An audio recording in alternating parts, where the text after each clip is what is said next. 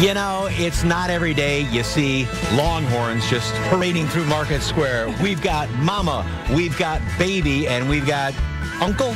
We'll call him Uncle. Right? Yeah. Sounds good. Good afternoon, everyone. I'm Mike Osterhage, and thank you so much for joining us this afternoon. I'm Fiona Gorostiza. We are kicking off the San Antonio Stock Show and Rodeo in a big way with this weekend with more than 100 cattle taking a walk through the streets of downtown. As well as a whole lot of other folks that are going to be there for the Western Heritage and Cattle Drive. And it's not just a parade, it is a historical event, right? Jennifer Dilla, you are the vice chair. Good afternoon. Thanks for being here. Thank you very much for having us. It's a pleasure to be here. Yes, it's a historical fact. Houston Street was used as a cattle drive route, so we are retracing those steps down Houston Street with our cattle and our parade. And this year is a whole lot different because that's only just a small part of what's going to be going on, right? That's right. We have a lot of new things going on this year. We have a new route, we have a new venue for our Wrangler breakfast, and we also have the 5K Stampede Run. And a new event happening in La Villita, right? That's right. So aside from breakfast that we usually have, we have the 5K Stampede Run. It's going to be starting at 9 o'clock, and you get to run through part of the route and then through Hemisphere Park. And then after you're done with your 5K run, you can go and have chuck wagon biscuits and gravy and enjoy some family entertainment at the Wrangler breakfast. You've worked it off at that point. So You've earned it. So we don't qualify? No. We need a carry-out order there. Oh, no. So we're talking about roughly 100 Longhorns. That's right. That are going to be in the, and what else? Well, we also have a returning entry. We have our sheepdog and our the Stock Dog Association. Okay. We have a number of our returning entries and also new entries. We have groups coming from California and Oklahoma. And we'll have a number of schools participating with us, as well as our local favorites, like the Bexar County Buffalo Soldiers, the Texas Heritage Riders, a number of new groups this year as well. And the Quezon exhibit from right, Fort Hood and Fort Sam also. Fort Sam, yes. They come to participate with us, our military partners. It's a great opportunity for us. This event gets bigger every year. It gets better every year. What does it mean to be the official kickoff to the San Antonio Stock Show and Rodeo? It's getting to that point to where we are, once you hear those horns and those hooves clacking down Houston Street, people know it's time and ready for rodeo. You're just pumped up and excited. You know, it's just here. You're right around the corner. And that raises the unique feature about this. Unlike anything else really in the country, it's hooves and wagon wheels. Right. No motorized vehicles. Yep. No rubber tires. You're only either on horseback, on foot, or in a wagon. just like in the good old days. Right, that's keeping right. it old school. And there's the little baby. Oh my goodness. Week and a half, right? Week and a half? Week and a half old. We got to think of a name for him. Salive? Salive. I don't know if Mom would go for that. What do you think, Mom? All right, well, remember to tune in to our broadcast of this year's Western Heritage Parade and Cattle Drive at 11 a.m. on Saturday. We'll be live from the corner of Houston and Jefferson Streets downtown. You can catch all the action right here on KSAT 12. And, of course, the official kickoff for the rodeo, which 13 years in a row now, the number one PRCA rodeo, indoor rodeo in the entire country. Oh, yeah. Such an honor. Something right. I think so, right? I think they know what they're doing over there. Fried Snickers that does it for them. So. Well, these guys behind us are just 3 of more than 100 cattle that will be taking over downtown during that parade. He is a steer. And what's interesting is, too, with Mama, I didn't realize this, that their horns are kind of, if you tap on them, it's almost like kind of connected to their nasal cavity. And they can sort of feel it and sense it. Oh, Mom can. Yeah, they were tapping on it. She didn't like that. Oh, so. Yeah, no, I would assume not. Okay. So they come from a ranch just outside the city, and I went over there to take a look. Check it out. Been messing with Longhorns and animals and stock show for way too many years. Hope Thurmond and her husband will bring the main attraction to this year's Western Heritage Cattle Drive. Over 125 Longhorns. But this isn't their first rodeo. This is our 5th year, but my husband and I have been volunteers down at the stock show for, I'm going on 28 years. Now, it's one thing having Longhorns on a ranch, but it takes some time getting them ready to roam down Houston Street. Well, my husband, he will get some out of the big field. We have a lease, and it's 180 acres. and he will bring them up, and then he'll catch them, bring them over here, and we slowly build up. We start bringing our cattle over here after Christmas, before New Year's, and we bring trailer load, until we get the amount. Now, when they're over here and they don't settle down, they're cantankerous, then we take those back to the field. But there's over 100 here, but they learn to get along.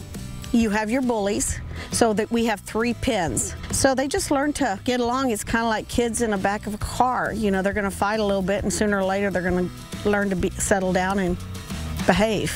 So we acquaint Longhorns as teenagers. You have the ones that are just mischievous. They get into stuff. You can teach them to do tricks. You can rope off of Longhorns. You can pull carts with Longhorns. Obviously, you can ride Longhorns. They're not picky. They can eat anything. There is no 2 Longhorns that look alike. Even twins don't look alike. We like having people see these cattle. It's a bit of history. A majority have never seen a Texas Longhorn, and the only time they see a Texas Longhorn is at this parade.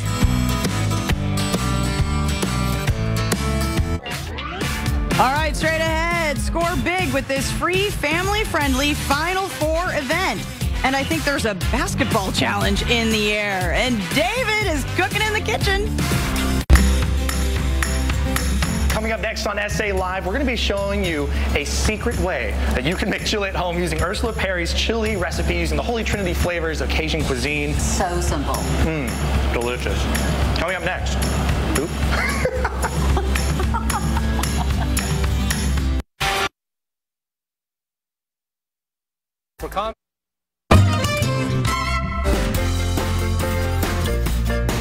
Hey, it's David Elder with SA Live, and this is the first segment of In the Kitchen with KSAT. And with me today is Ursula Perry. You've seen her on the newscast. You've seen her everywhere. She's a big star here in San Antonio, and you're going to be sharing with us one of your favorite recipes, if not your most famous recipe, right? Well, it's only famous because when we had that really big cold snap, I made a big chili for the station, and everybody got a taste of it, and they all wanted the recipes. And what is the name of this chili recipe? Well, I have deemed it the Holy Trinity chili.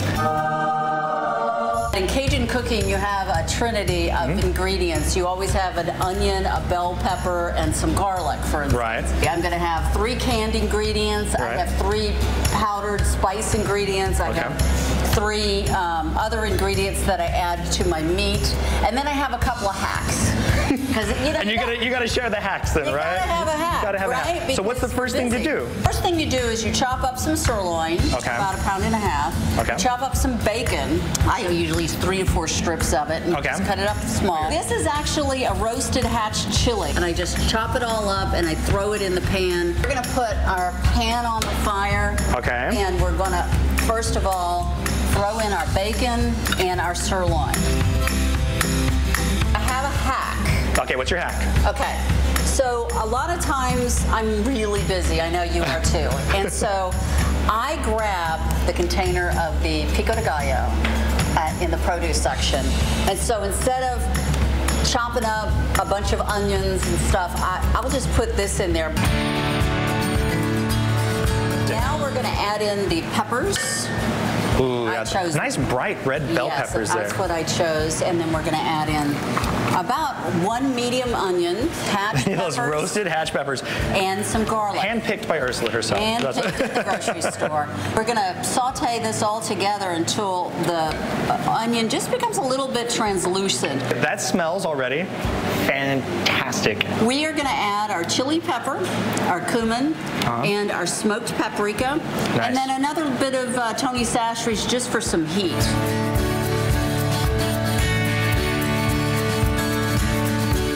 Fire roasted, just like the hatch pepper. Fire roasted diced tomato. I'll get a big can of that. It's a 16-ounce can of red beans. See, this is a chunky type of chili. This is sofrito, and it's a cooking base, and it's another hack that I use if I'm making tortilla soup, chili. It's great for any kind of stew. So we are going to put this on the stove. Okay. We are going to put it on high for approximately 20 minutes. Then you're going to take it, you're going to cover it, you're going to put it on low. And you're going to let it go ahead and cook for about an hour longer. That's the recipe. And you guys, you have to top it off. You put the sour cream, the cheese, and the chips on there, right?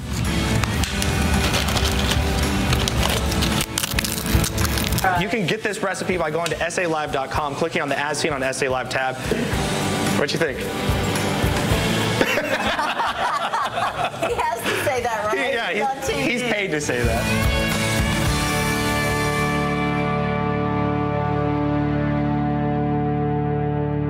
You know, everybody's talking about that. Why did we miss out? Right? Yeah. I'm so used to David bringing us food here. I know. I didn't pack That looks lunch. really good. Like we ever do. That's true. All right, so who's next from our KSAT family to share a recipe? We do have a lot of really good cooks. And give you a hint. She has blonde hair. That doesn't really narrow it down, but I'll tell you what, she did a really good job. Well, is this giving away too much? The first time she filled in anchoring on GMSA, with you're all giving her kind of a hard time. I think I know. Really good. I always beg her to cook, so. Okay, so for y'all at home, if we came to your kitchen, what would you make for us specifically? And why? Let us know at SA Live KSAT on Facebook and Twitter. We might share. Because then we would help you cook. Well, we help try you to help. eat it. Yeah, and eat it mostly. Yeah. Not that we're pigs and selfish, anything like that. All right. Send us your answers. Tell us why. Coming up, hello, February. Get those flower orders in now, gentlemen. This is kind of a public service announcement to you guys here. We're going to share some tips on that perfect floral arrangement a little bit later on in the show. And after the break, score big with a fun free Final Four event. We're going to give you all the details when we come back. You're watching SA Live. Friday.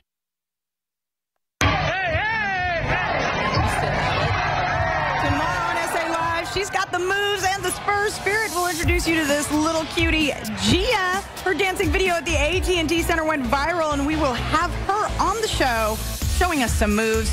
That's tomorrow on SA Live. We'd better start stretching, Mike. But first, we're ready to bounce right into a fun game of shooting hoops. We're getting you ready for the Final Four. Mary Ellman, Javed PR Committee Chair, is here to tell us about the free fun happening around this big event. First of all, you've got something very nice and shiny next to you. This is our very nice and shiny championship trophy. And this is, in fact, the championship trophy. And we're taking it around San Antonio, taking it to different organizations, and talking about Final Four. So we're happy to bring it to you. It's nice to be this close to greatness, right? It is. It is. Like, let's bring it this way. Right. Okay, what can people do during the Final Four outside of the games? Well, there's so much. It really is an event for all of San Antonio and all of our visitors. We're expecting about 100,000 people to come to San Antonio. It's March 30th through April 2nd, which is Easter weekend. So we want everybody to feel that they're a part of it. So yeah, admittedly, it's a tough ticket to get into the semifinals and the championship game, but there's so much going on beyond that. So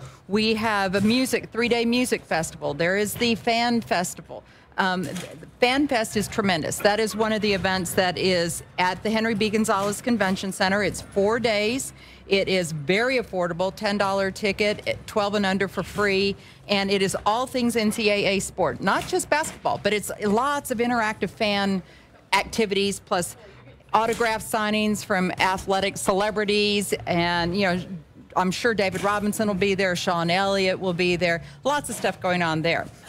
We'll just mention right now, who is Mike with over there, because he's good. I think did he get schooled, or is he? Shot. Yeah. Okay. That's Jenny Carnes. She is the executive director of our local organizing committee, but she has real street cred for basketball. She played at UIW. She's in their Hall of Fame, so she really does know what she's talking about. Now, what events are free? Yeah, what's free is the music festival. Okay. 3-day music festival, Friday, Saturday, and Sunday. It is first come, first served, and then when we reach capacity, we'll have to close the crowds, but that crowd will ebb and flow all evening long. So we don't know the talent for those yet. We'll be announcing that later in February, early March. So stay tuned for that, but that's free. And then a wonderful event is called the Dribble, the Final Four Dribble. And this is fun for kids 18 and under. You do have to register. It's free, but we do need you to sign up, and they get a free basketball, they get a free T-shirt, and they get free entry with their families into FanFest. What they'll do is dribble their basketballs from the Institute of Texan Cultures down the Access Road and into the Convention Center. And yes, the Access Road will be closed. Of course, Yeah. of course. So into the Convention Center for FanFest. So that is a really wonderful thing. You do not want to miss it. And we'll have, about 70,000 people in the Alamo Dome from all over the world. Well, you need some skills for that. And speaking of interactive, you're going to your folks will get to try their skills too, That's right. FanFest is all about interactivity. So, and it will be a lot of basketball, of course, but also every other NCAA collegiate sport. And Jenny can do stuff that I can't do. But Mike, doing that. Well, what have you learned? What have I learned? Don't compete against somebody who's played college basketball. So, all right, I want to know, who's your odds-on favorite, you said, to make it all the way? I think Purdue's pretty strong this year. Duke has one of the best players in the country. Oklahoma has a great national player as well. Might have a sleeper come out of the Big 12. Who knows? But, it seems like in the past 5-6 years, Duke, I'm always pulling for them, put them in my Final Four, but then they get bumped off in like the second, third round. It's been a while since they've gone deep. Yeah. But that's what's always so fun about the whole March Madness thing and filling out the brackets, because anything can happen. Anybody can get beat at any time, And this season, there's been more upsets than in many, many years. Michigan State, they were number one and they were getting bumped off. March is going to be really fun. Yeah. Yeah. And this is one of the, or maybe number 2 behind the big game coming up Sunday as far as television viewership. Absolutely. And this is our Super Bowl in San Antonio. This is the biggest thing we do. Yeah. And what was it, 70, 80, 500 billion people or something like that watching? Something like that. Something like that? Yeah. The road to Final Four. This is going to be ends fantastic. in San Antonio. This is going to be fantastic around here. So, how can folks get a ticket to FanFest? Well, the easiest thing to do for information about anything that we're doing around the Final Four is to go to our website. It's ncaa.com/Final Four. You can get your tickets there. You can register for the dribble. You can find out everything there is to know about the Final Four at our website. And then follow us on Twitter and follow us on Facebook and Instagram. We post stuff constantly. We'll be posting this. All right. The phone number to call also is 820-2100 for more information on getting involved in all the Final Four action. All right. We're going to send it over to Jen to see what's coming up next on the show. Look at these. Here you go. Hold these. Oh, everything's coming up roses. Flowers Wow. at the beautiful Roberts Flower Shop. I got to go out there, check out the place. 70 years, family owned. You got to put your orders in now. But we're going to learn some awesome tips on how to create an arrangement, or let them do it. But you see there's glitter spray on there too? You see that? but I've got my 2 roses right here. What do we need the flowers? We didn't pay him, I promise. Also, Western decor on a budget. Yes, budget-friendly Western decor, cute wreaths. Some great tips on that, too. Coming up.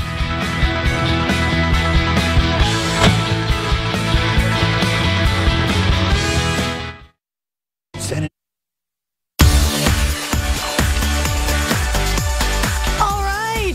It's February, so most of us are starting to think about Valentine's Day. Yes, women are thinking about, what am I going to get? Men are thinking about, what should I get? You got to get flowers. Guys, it's 2 weeks. It's going to be here before you know it. So anyway, if you are looking for a great shop and some beautiful, I mean, look at how gorgeous these flowers are. Yeah, something really special for your sweetheart. Jen Tobias Strusky takes us to just the place.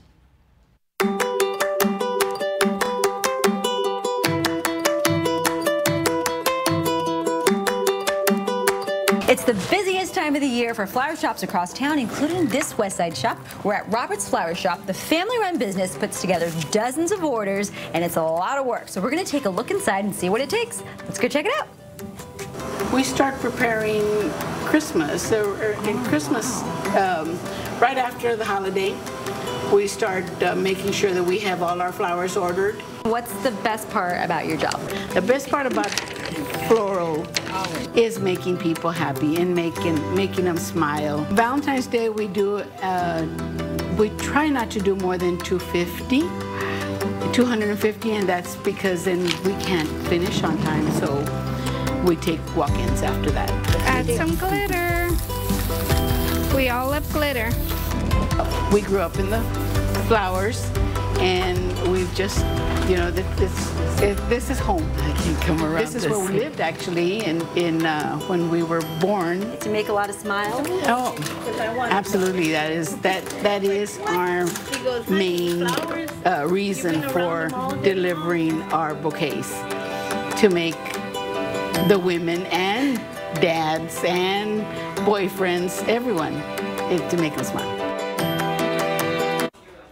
I don't think I've ever seen glitter sprayed on flowers like that before. Well, here to explain all about that is Yolanda Verostegui, owner of the Flower Shop. Good afternoon. Thank you so much for being here. Beautiful, beautiful arrangements. Thank you. So glitter on the petals. On the flower. On the flower. It just the whole arrangement, and it smells good too. So the glitter smells. Yes, good? It does. Ooh, so you're kind of cheating a little bit. Yeah, It's like putting the pine things in your Christmas, your big Christmas tree. Everyone knows. And flowers are just so. Why are roses the roses. Flower? What's the rose is the Valentine's Day flower because of the love. Okay. The red colors too. So well, they no, but I mean, I'm not going to do the tango type thing. So, all right, these beautiful bouquets, but if somebody wants to do a little bit of arranging at home, sometimes, you buy the flowers and put them in the vase and right. Okay, happy Valentine's Day. But to really kind of make it nice, what's the first step to do? So you do want to start with the greenery. Okay. And the greenery will separate the flowers. So you get a bunch of greens and then just drop it into your vase.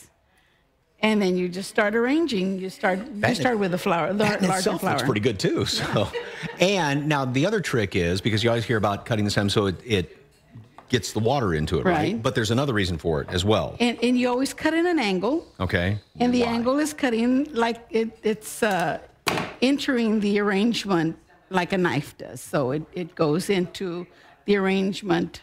And especially if you have the foam type stuff. Yes. Okay. So you just kind of go. Right. And it's standing straight.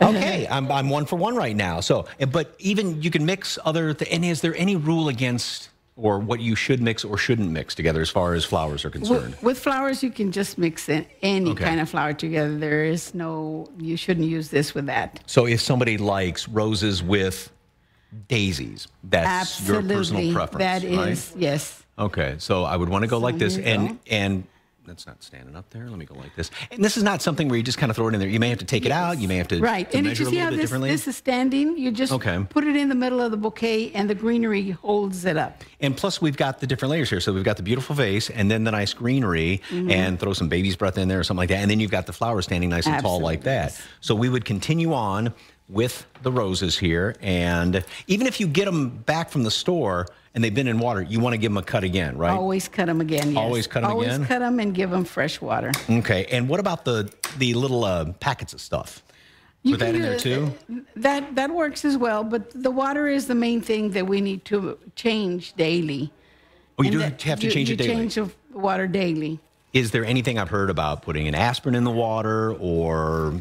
I don't know, sugar or penny or something like that? No, the pennies, they use it for the tulips. Just tulips, not roses. Yeah, because the tulip has a stem that doesn't hold up, doesn't stand up. And the copper makes it stand up like that? It does. Okay, so Valentine's is 2 weeks from today. What's the last time, in case somebody's procrastinating, last day I can get away with ordering a bouquet? We go up to the day before. Okay. And, oh, wow. Yeah, the day before. Yes. Hey, guys, don't wait that long. Just don't ask us to be there in the morning. And if you wait till the day before, somehow your wife or girlfriend will find out you waited till the day before to order them. Right. You will definitely be in trouble like that. So how'd I do? Wonderful. Look at this. This has the face right here. That's the face. Doing a great job. Yeah. I'll be darned. I got a second career ahead of me. Anna, thank you very much. And if you'd like more information on Robert's Flower Shop, go to SALive.com and find a link to their site, and you can schedule a delivery. Perfect way to touch someone's heart. And don't forget the little glitter on there, too. Yes. All right. Coming up, you can keep heart happy and healthy with some helpful tips. We're going to chit-chat with a cardiologist after the break because February is also Heart Month. And earlier we asked you, what would you cook if we were in your kitchen? And Vanessa says cashew chicken lettuce, lettuce wraps, because they are delicious, fast, and easy to make.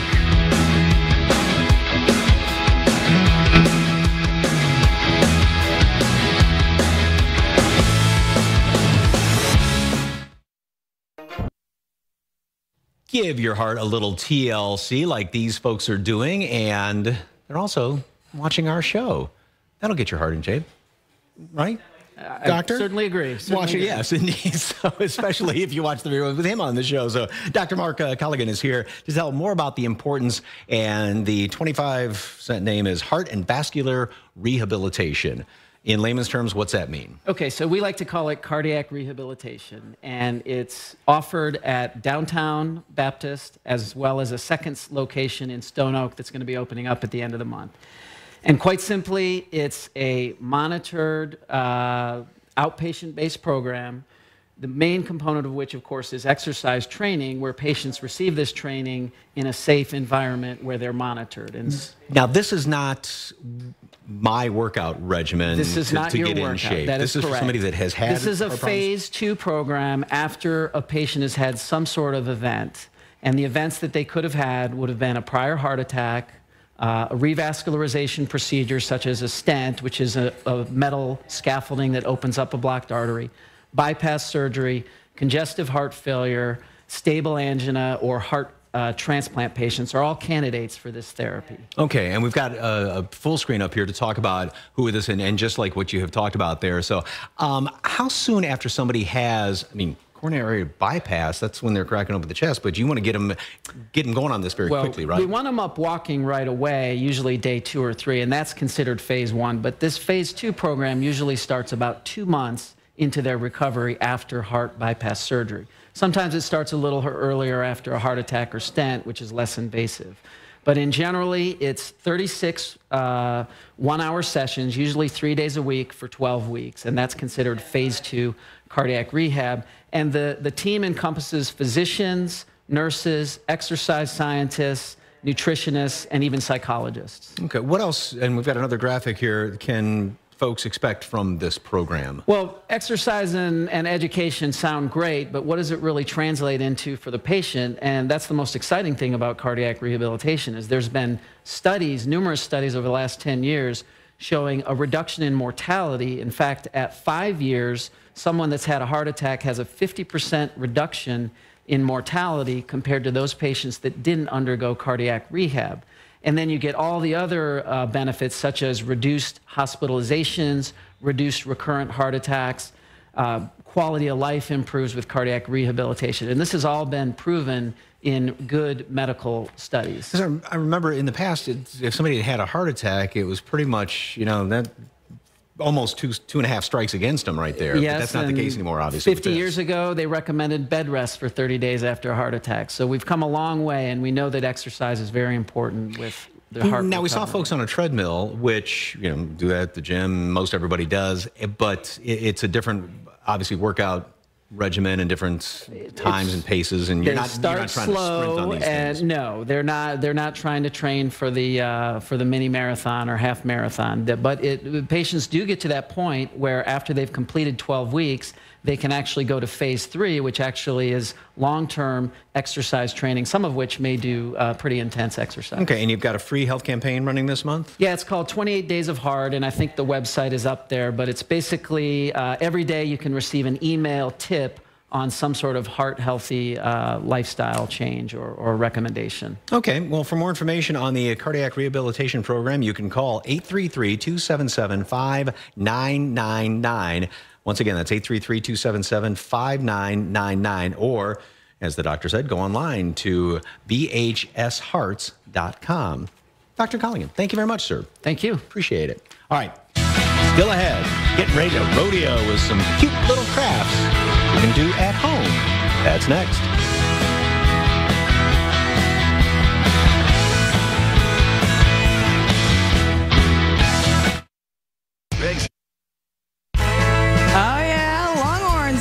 Market Square, of course, all in advance of the Western Heritage Parade and Cattle Drive slated for this Saturday. And you can catch it all right here on KSAT 12 at 11 a.m.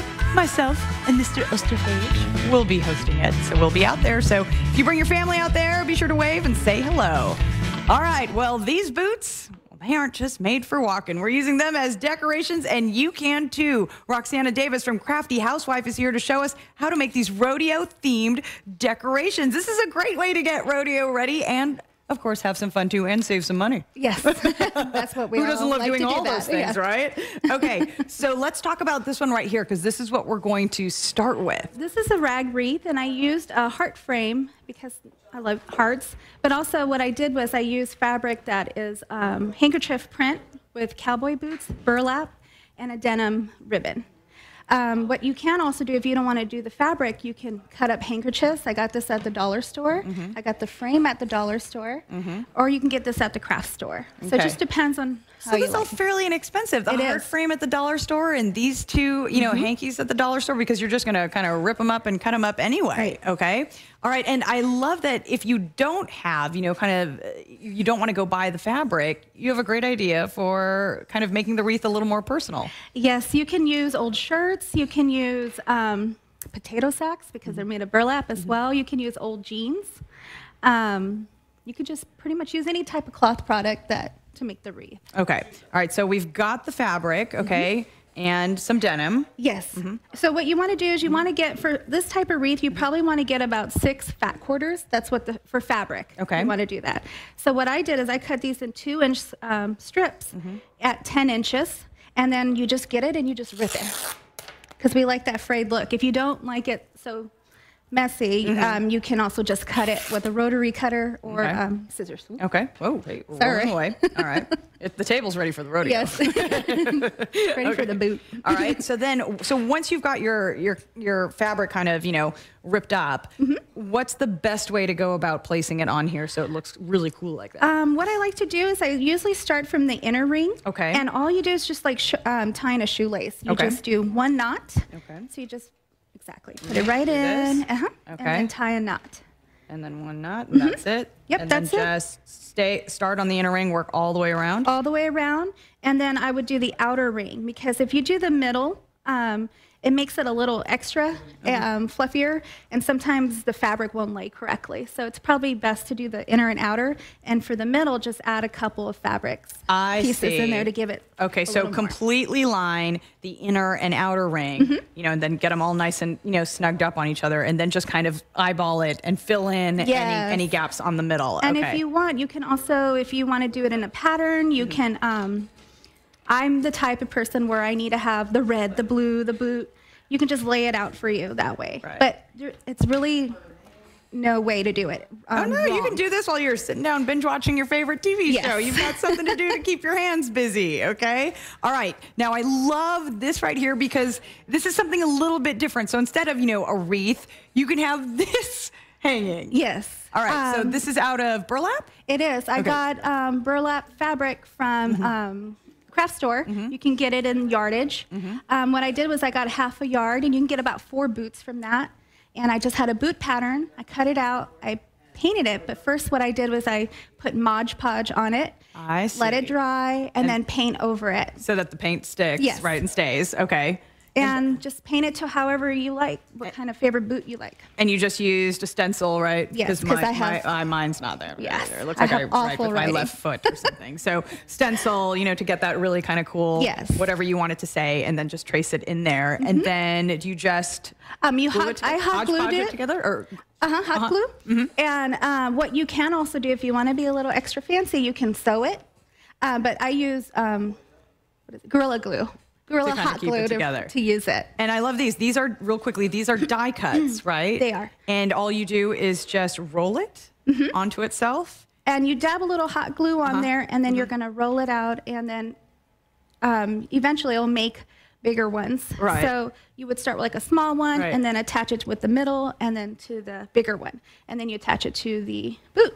And look at And then with the cactus, I just drew it out and cut it and There you go. played around with it. Look at that. Thank you so much. All right, welcome. great stuff from Roxana Davis from Crafty Housewife. For more information about her and her classes, do you have any coming up? I do. I have one tomorrow for the boot class. Oh, there we go. All right. Bring your boots right over there and make some more. You can head to our website, salive.com, and click on the As Seen on SA Live tab. All right. Tomorrow on SA Live, we're ready to move and groove with this tiny dancer. Her viral video is making all the rounds, and she'll join us live here on set. And also, we'll take you inside an East Side staple with a revamped menu, which includes pulled pork, Mexican sweet corn, grilled cheese. Yes, all of that together tomorrow.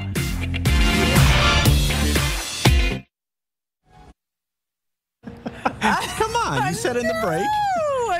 You remind me of like you could be auditioning for The Bachelor right now. You're holding all those roses. Well, I was just with this lovely young lady, Connie, is here, so we thought you'd make your day with a rose. There you go. And here's another lovely young lady. Here's someone else. Oh, there you go. Hope you enjoy that. Yay. Did I give you one already? Oh, look, and there's someone over there. Did I give you one? You want another No, one? I would. I don't know where mine went, but I will take this one. Thank you so much. Don't lose your rose, okay? Okay, I won't. Guys, lose remember, this you got one. 2 weeks. Better start thinking about Valentine's now. See you tomorrow at 1. Service announcement to the fellow gentlemen out there.